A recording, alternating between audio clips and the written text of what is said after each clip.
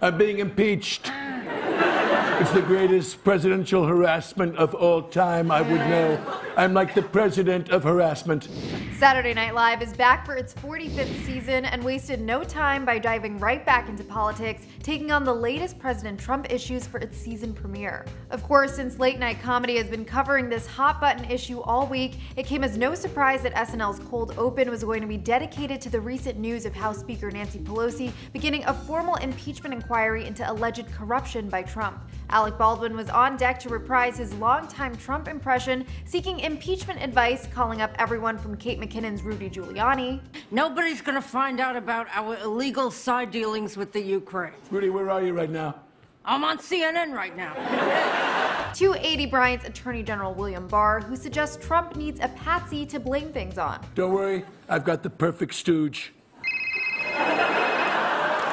Hello? Big Mike. Beck Bennett takes on Mike Pence in the sketch. Meanwhile, Alex Moffat and Mikey Day reprise their impressions of Eric and Donald Jr., and Chris Redd playing Trump's new bestie. Kanye, how you been, my man? Baldwin's Trump even calls up his pal Kim Jong-un, played by newest cast member Bowen Yang, in hopes of giving him some sound advice on how to handle a whistleblower. Oh, that's easy. You have a big ocean in your country? Yes. Okay, send whistleblower to the bottom of there. Oh, wow. Elsewhere, Woody Harrelson kicked off hosting duties for this season and dedicated his opening monologue to coming to terms with his new life as a fashionista, saying he used to care about more important things like, say, climate change. But now that I'm a fashionista, all that's forgotten.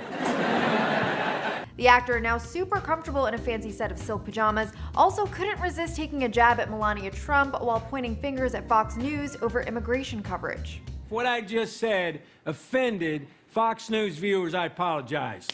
And if I hurt the one Fox viewer who's also an immigrant, well, I apologize to you, Madam First Lady. As host, Harrelson definitely brought on the laughs, taking on numerous characters throughout the night, including a man that owns the world's biggest Cheeto, a football coach reminiscing his glory days but keeps getting interrupted by his wife, a shaggy-haired Apple Farm promoter for a local commercial parody, and a Downton Abbey sketch, among others.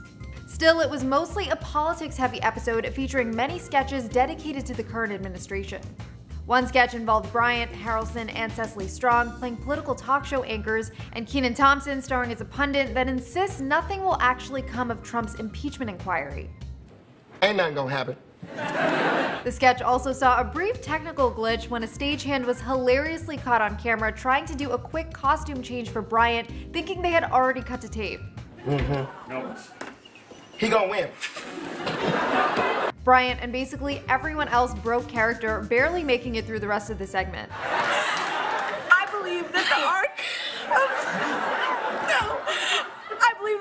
of the moral universe is long.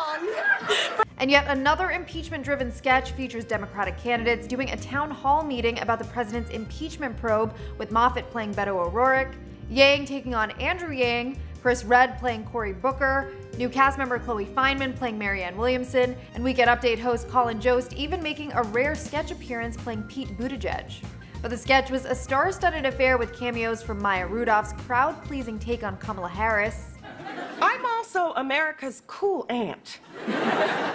A fun aunt. I call that a funt.